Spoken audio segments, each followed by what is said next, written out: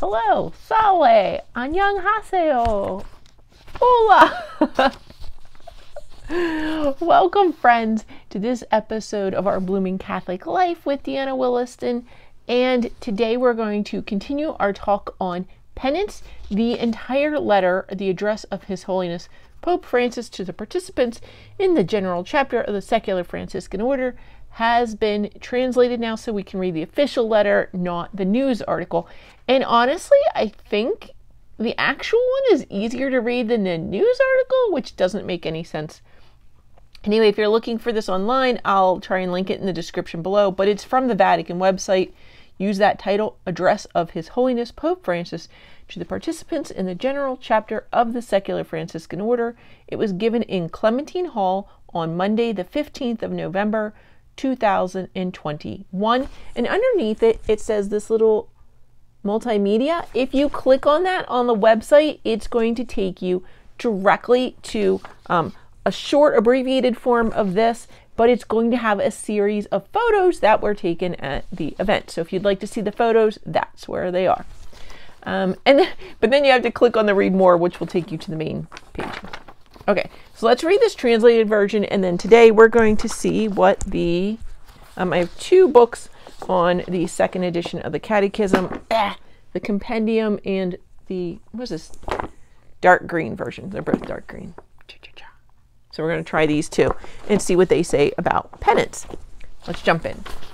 Dear brothers and sisters of the Franciscan Secular Order, good morning. I greet you with the words of St. Francis addressed to those he met along the way. The Lord give thee peace. I am pleased to welcome you on the occasion of your general chapter. In this context, I would like to recall some elements proper to your vocation and mission. Your vocation is born of the universal call to holiness. The Catechism of the Catholic Church reminds us that lay people share in Christ's priesthood, ever more united with him. They exhibit the grace of baptism and confirmation in all dimensions of their personal, family, social, and ecclesial lives, and fulfill the call to holiness addressed to all the baptized. Again, I did not know that when I picked the Catechism to address this next. I had only read the article. To continue. This holiness to which you are called as secular Franciscans, as the general constitutions and the rule approved by St. Paul VI ask of you, involves the conversion of the heart, attracted, conquered, and transformed by the one who is the only Holy One, who is the good, every good, the supreme good. St. Francis, praises of the God Most High. This is what makes you true penitents. St. Francis, in his letter to all the faithful, presents doing penance as a path of conversion, a path of Christian life, a commitment to do the will and works of the Heavenly Father. In his testament, he describes his own process of conversion in these words, which you know well. The Lord gave to me, Brother Francis, thus to begin to do penance. For when I was in sin, it seemed to me very bitter to see lepers. And when I left them, that which had seemed to me bitter was changed for me into sweetness of body and soul. And afterwards I remained a little, and I left the world. I don't see any end quotes there, but that's where it ends. And that's lines 1 to 3 of the Testament, I guess. The process of conversion is thus. God takes the initiative. The Lord gave me to begin to do penance. God leads the penitent to places where he never would have wanted to go. God led me among them, the lepers. The penitent responds by accepting to place himself at the service of others and by using mercy with them. And the result is happiness. That which seemed to me bitter was changed into sweetness of mind and body. Exactly the path of conversion taken by Francis. Okay. This, dear brothers and sisters, is what I urge you to achieve in your lives and in your mission. And please let us not confuse doing penance with works of penance. These fasting, almsgiving, and mortification are consequences of the decision to open one's heart to God. Open your heart to God. To open one's heart to Christ, living in the midst of ordinary people, in the style of St. Francis, just as Francis was a mirror of Christ, so you too might become mirrors of Christ. And if you're wondering, mirrors of Christ is actually St. Clare, not St. Francis. You are men and women committed to living in the world according to the Franciscan charism, a charism that consists essentially in observing the holy gospel of our Lord Jesus Christ. The vocation of the secular Franciscan is to live the gospel in the world in the style of the Poverello sine glossa, to take the gospel as the form and rule of life. I urge you to embrace the gospel as you embrace Jesus. Let the gospel, that is, Jesus himself, shape your life. In this way, you will take on poverty, minority, and simplicity as your distinguishing marks before all. With this Franciscan and secular identity of yours, you are part of the outbound church. Your favorite place is to be in the midst of the people, and there, as lay people, celibate or married, priests and bishops, each according to his or her specific vocation, to bear witness to Jesus with a simple life, without pretension, always content to follow the poor and crucified Christ, as did St. Francis and so many men and women of your order. I encourage you, too, to go out to the peripheries, the existential peripheries of today, and there to make the word of the gospel resound. Do not forget the poor who are the flesh of Christ.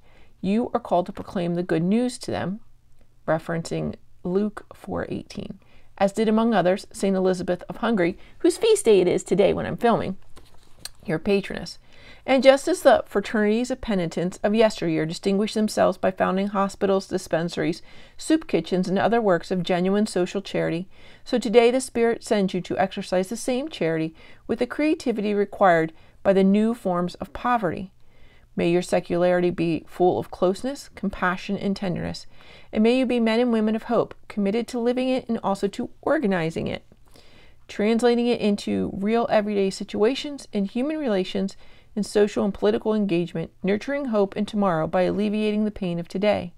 And, dear brothers and sisters, you are called to live this in fraternity, aware that you are part of the great Franciscan family. In this regard, I remind you of Francis's desire that the entire family remain united, certainly with respect for the diversity and autonomy of its various components and also of each member, but always in a lively mutual communion, to dream together in a world in which we are all and all feel that we are brothers and working together to build it, referencing the encyclical letter Fratelli Tutti number 8. Men and women who fight for justice and who work for integral ecology, collaborating in missionary projects, and making yourselves artisans of peace and witnesses to the Beatitudes. In this way, we started out with the path of conversion, and then all these proposals of fruitfulness that come from the heart joined to the Lord, and that loves poverty. May St. Francis and all the saints of the Franciscan family accompany you on your journey. May the Lord bless you, and may Our Lady, Virgin Maid Church, protect you. And please do not forget to pray for me. Thank you. I do have different points here with the entire letter, of course. We still greet each other. We say peace and all good more than we say the Lord give thee peace. St. Francis, when he does say in his testament about, the Lord gave me Brother Francis thus to begin to do penance. For when I was in sin, it seemed very bitter to me to see lepers. I will contend that again and again. Every time people downplay the role of St. Francis physically building, restoring the church that he was in, like the manual labor of going and getting the rocks. I mean, first he spent tons of time alone. Both he suffered he suffered in a prison in a war, right? He's a prisoner of war. He suffered that way and became ill. He suffered at the hands of his parents, who locked him up for a time when he was trying to, he'd gone back to war again, and come back again. He tried multiple times. So for a time, he was locked up as a prisoner of war. He was a prisoner of his father for a while. He was a prisoner of his own mind for a while that possibly had some PTSD from his time in the war. And he would tend to go off to caves to pray as well.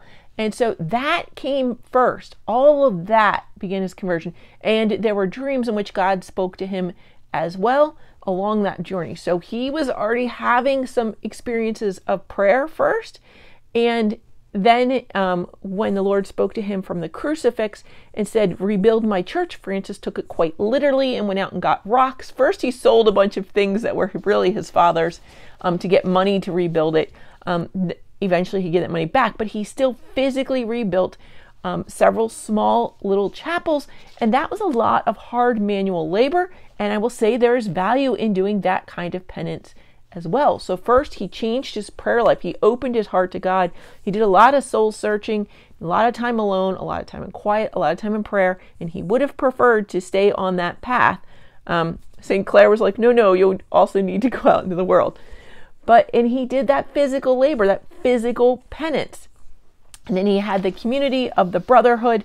But at some point in there, he did have that encounter with the leper. And he did do service to the lepers. He did that thing that was really challenging to him. I mean, first, there was a lot of ... in there, in between there, because there was talk of him first encountering that leper, that it was actually a mystical experience, and that was Christ. So when he first on his journey of conversion already, he was pretty far along by the time he met that leper on the road. And he was like, yeah, I got to do it. I got to do the hard thing. And he got down and like embraced the leper. And he eventually did go and serve lepers in a leper hospital. And that which seemed bitter to him was changed into sweetness and body and soul. And I wouldn't say happiness, I would say joy. Happiness is very temporal, whereas joy is something that really changes you. And it's a gift of the Lord. And then the Lord gave me to begin to do penance. And it does say, God led me among the lepers. That was not the first thing the Lord did. So I'd say it's a process. I'm again going to stick to my prayer, sacrifice, and almsgiving. You can see those in St. Francis's journey. I'm okay with confusing doing penance with works of penance because I think they're so integrated. Although he says that it's a consequence of the decision.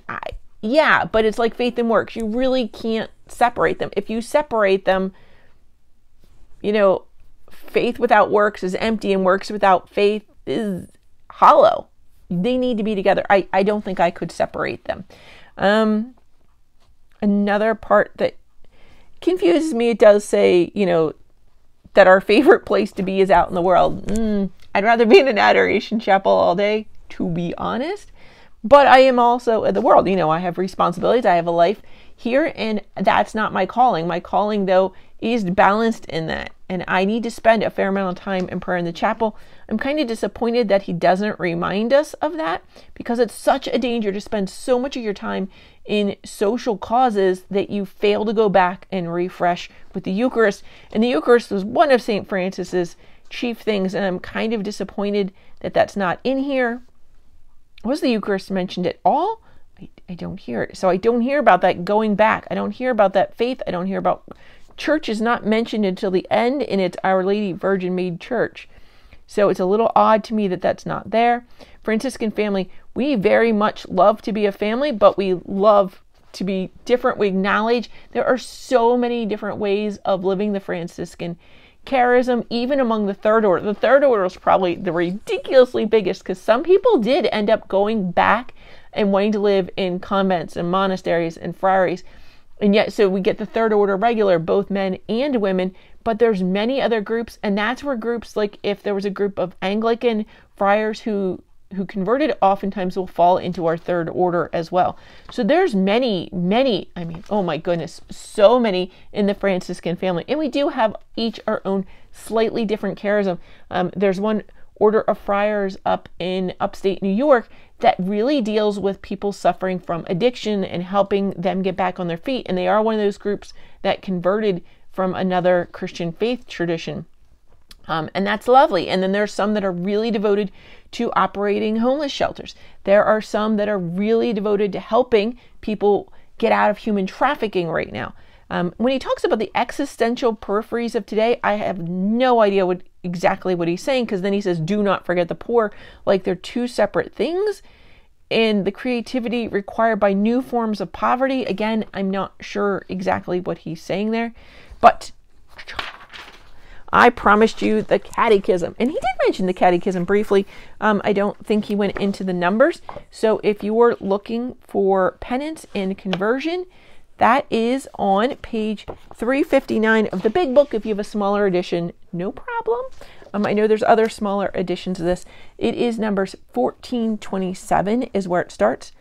I'm just going to go ahead and read out of this for a little bit. It's just page 359 and 360. So Jesus calls to conversion. This call is an essential part of the proclamation of the kingdom. The time is fulfilled and the kingdom of God is at hand. Repent and believe in the gospel.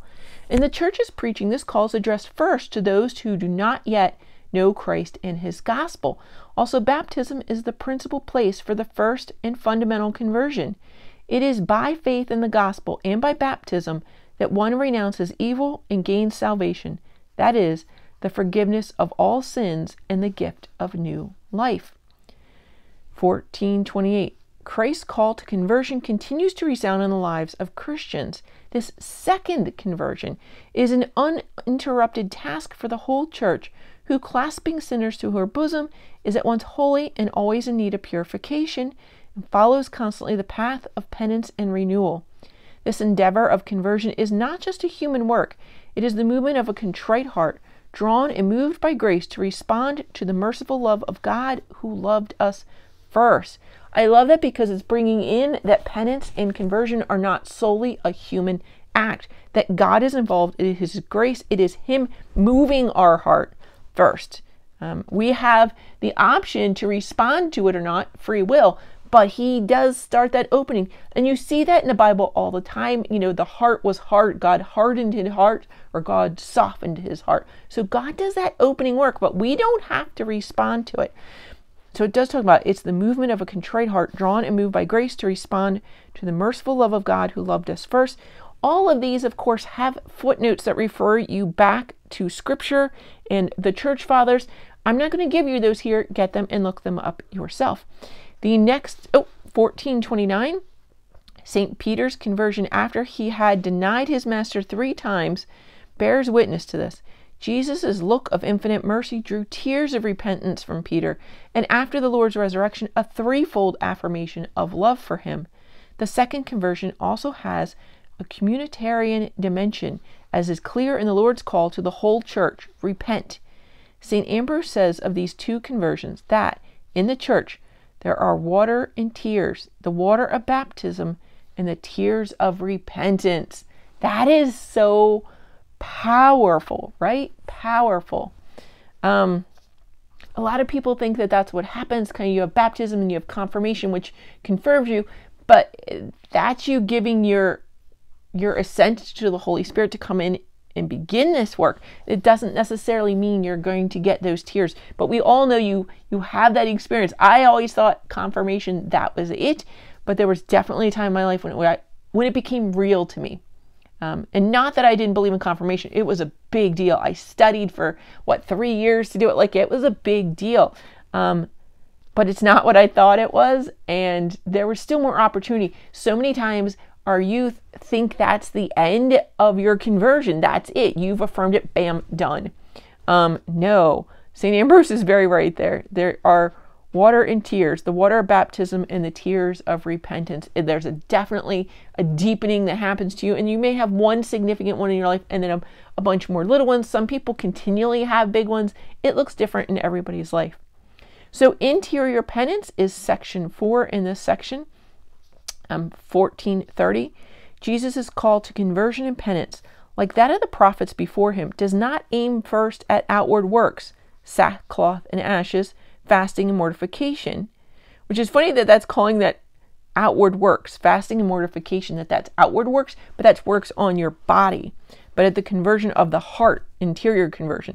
So when it's saying exterior, outward, that has to do with your body, and interior conversion has to do with your heart.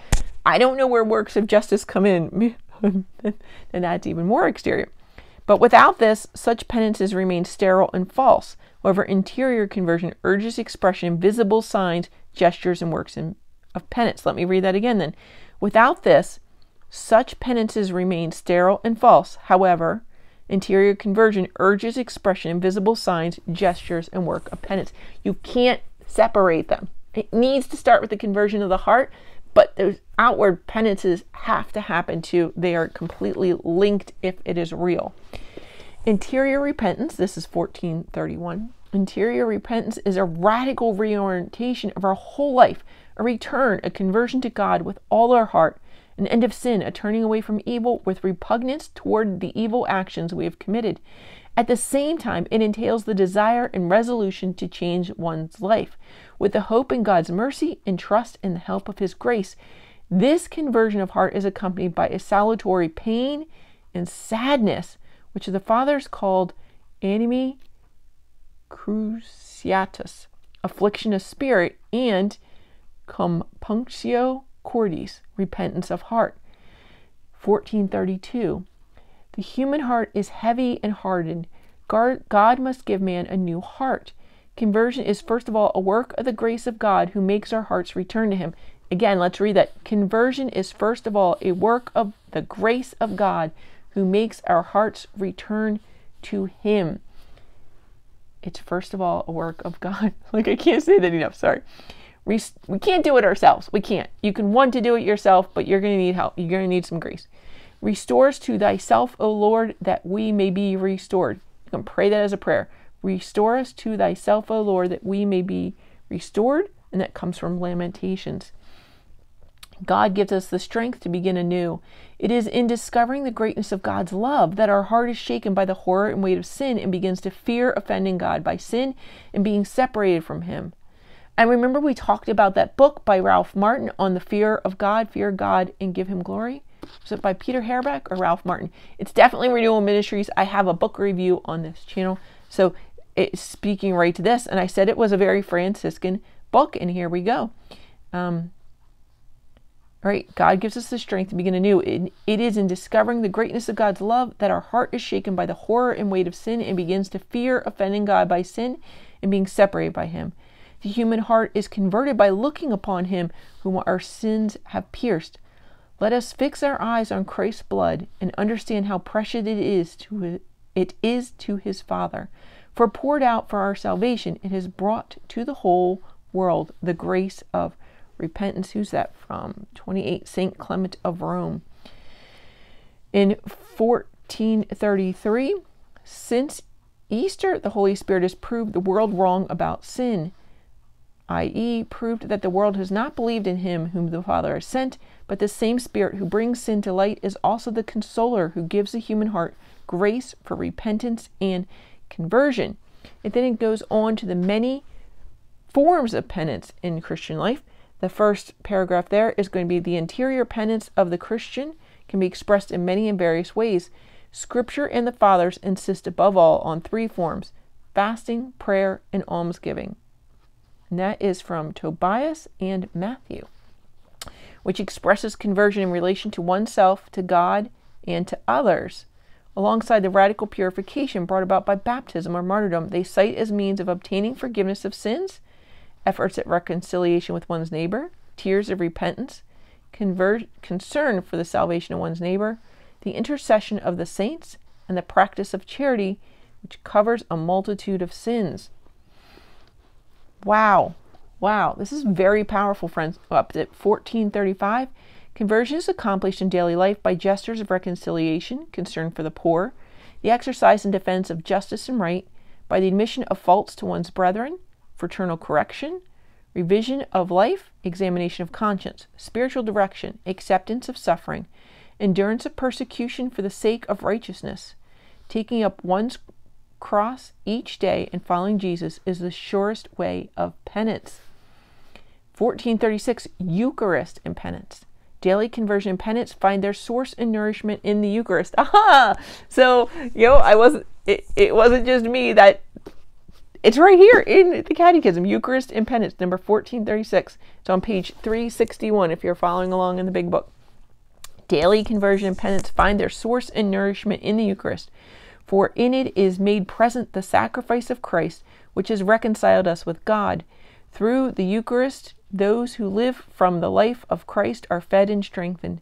It is a remedy to free us from our daily faults and to preserve us from mortal sins. And we'll also comment on that for just a second. Let's see where that quote comes from. That comes from 35, Council of Trent. But notice it says it is a remedy to free us from our daily faults.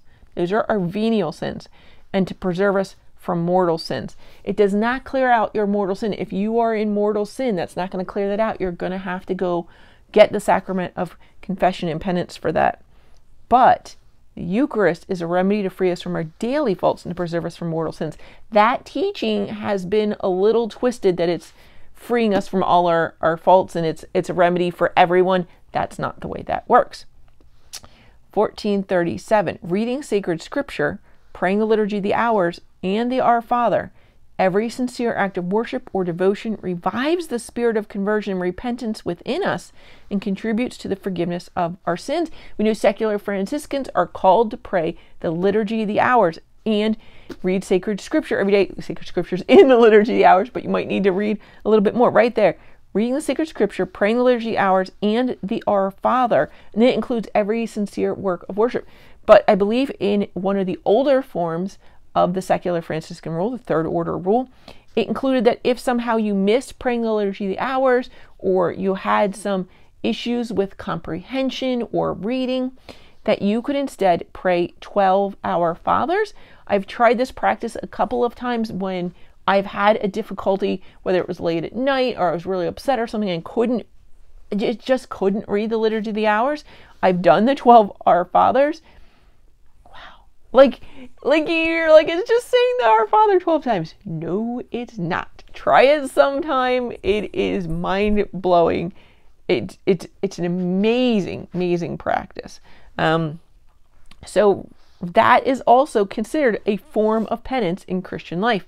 Let's see what's 1438. The seasons and days of penance in the course of the liturgical year. Lent and each Friday in memory of the death of the Lord. What? The Friday's still in there? Yeah, sarcasm there. They took out Advent as a penitential time in here, but many Catholics still practice Advent as a penitential time. So the seasons and days of penance in the course of the liturgical year, Lent and each Friday in memory of the death of the Lord, are intense moments of the Church's penitential practice. These times are particularly appropriate for spiritual exercises, penitential liturgies, pilgrimage as signs of penance, voluntary self-denial such as fasting and almsgiving, and fraternal sharing, in parentheses, charitable and missionary works.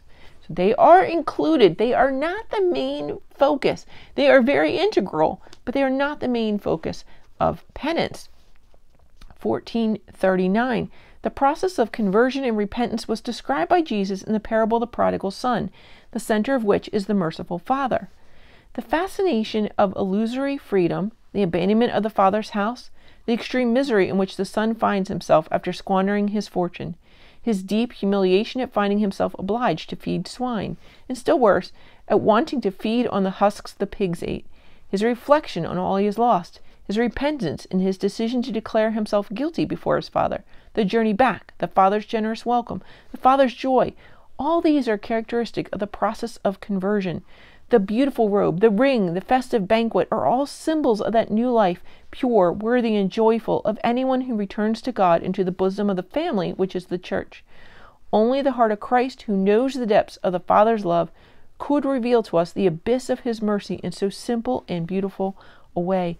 And the Catechism goes on to describe the sacrament of penance and reconciliation, which is a beautiful place to put it right after the story of the prodigal son. Now, I am going to leave off there in the main Catechism. I'm going to go to the Compendium of the Catechism of the Catholic Church, and this is written by the USCCB.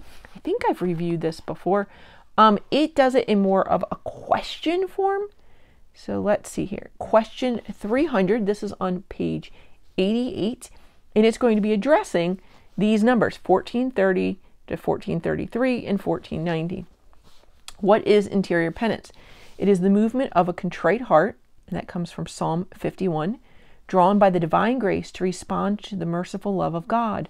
This entails sorrow for and abhorrence of sins committed, a firm purpose not to sin again in the future, and trust in the help of God. It is nourished by hope in divine mercy. Beautiful. Question 301. What forms does penance take in the Christian life? Penance can be expressed in many and various ways, but above all in fasting, prayer, and almsgiving. What? So contradictory sometimes. And it's not saying, and Pope Francis did say you need to do them. I know I kind of threw his little letter here. Let me see if I can find that.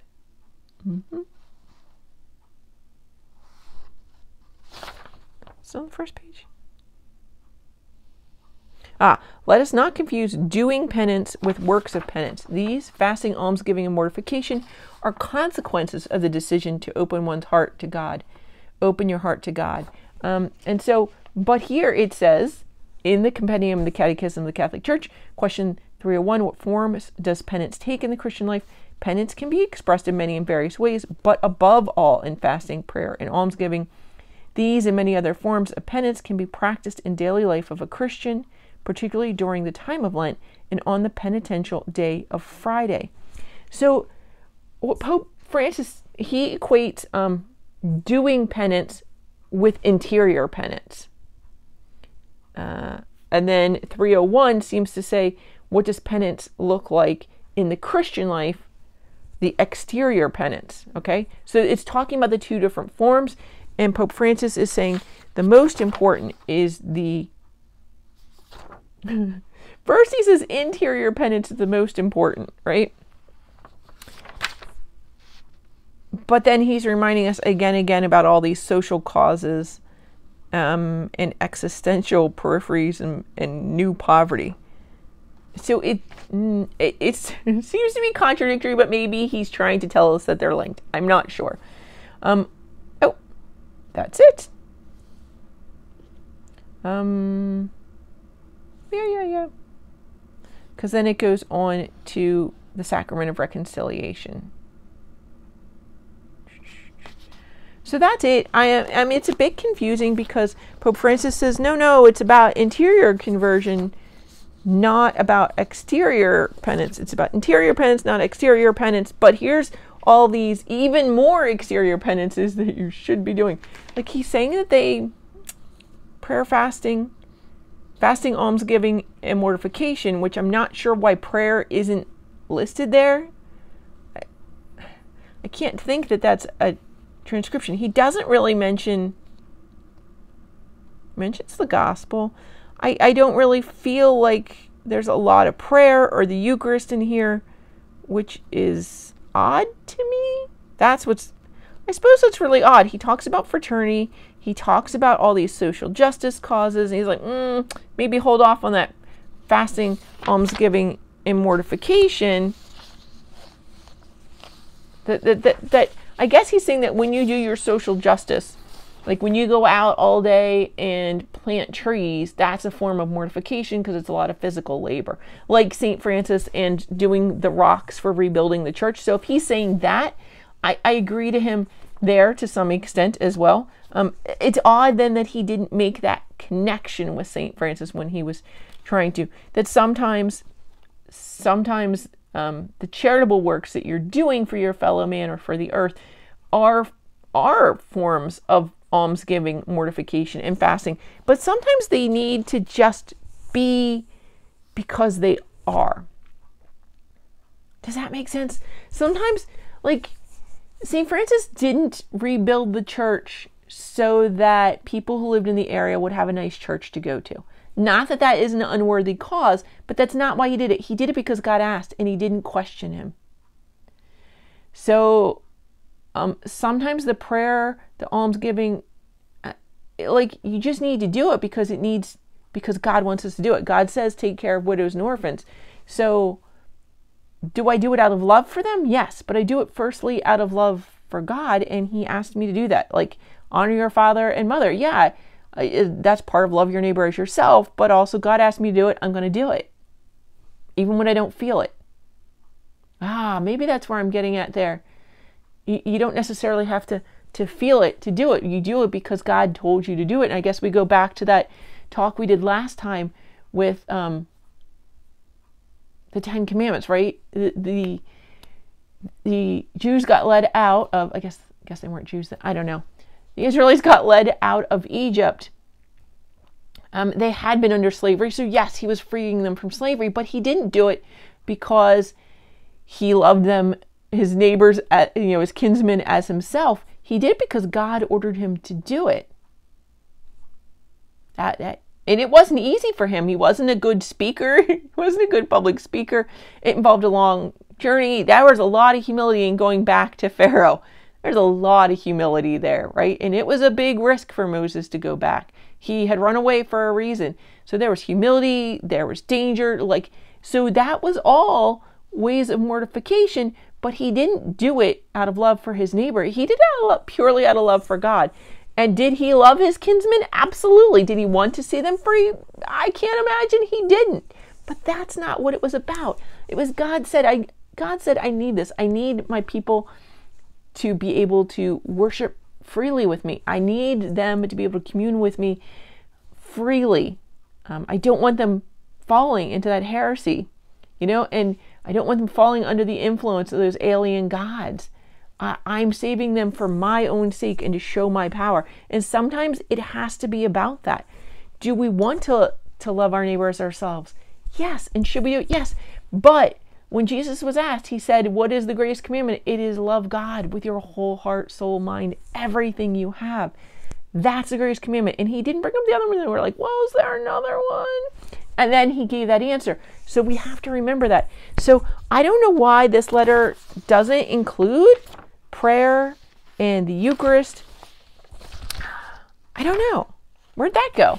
I don't know where that went. I don't mean the papers. I mean, where did that go from the talk? It was a short talk. I don't know. That's my problem with some of the ecumenical Franciscan groups. I think we're related. But obedience to the chair of Peter and to the Eucharist, the teaching of the real presence of the Eucharist were so foundational for Francis. It is hard for me to see Franciscans and other faith traditions. I suppose they have elements of it, but the Eucharist, the love of our Lord in the Eucharist was just so central. It breaks my heart that they think they're following Francis. But it's sort of like this letter. Where is the Eucharist in it? It should be very central. And maybe it was more that wasn't in the formal address. I don't know. I wasn't there. But these are points that I'm giving to you because a lot of us those of you who are watching this with me, you weren't there either. You don't know. And I feel like the Eucharist should have been highlighted and it wasn't. And the role of prayer in our lives was not highlighted. And that's a lot of what made me uncomfortable with the letter. Do we need to work on our interior penance as well as our exterior penance as well as our super exterior? Yes, we need to do all of them. I think they're all tied. And if you're not doing all of them, whatever piece you're doing, you're not doing it well. It's not going to work. I don't know. Put your thoughts in the comments below. Again, next Friday, we're going to look at the thoughts of St. Francis on this very topic. We're going to dive into the early documents. I haven't done it yet. I just planned it, so I'm very excited. I looked in the index. I saw what was there, and I'm very excited to dive into that. And the last one in this series, we are going to look at the Council of Trent on Penance, and it has a much bigger section on penance than does the modern one. Again, Council of Trent was really written for priests to help them be more pastoral, and this one is written more for the general public of the church. So a different focus there. That's it. Oh, I had a little prayer I was going to read out of the Secular Franciscan Companion. I have a review out on this as well, I'm pretty sure. And this is on page 45, Prayers to Fulfill God's Will. And it cracks me up because number 2 under here is pretty much the prayer before the crucifix, but it's written a little differently. So, in nomine Patris et Filii et Spiritus Sancti. Amen. O great God of glory, my Lord Jesus Christ, I entreat you, put light into the darkness of my mind. Give me the right faith, firm hope, and perfect charity. Help me learn to know you, O Lord, so well that in all things I may do everything in true keeping with thy holy will. Amen. In nomine Patris et Filii et Spiritus Sancti. Amen. God bless you, friends.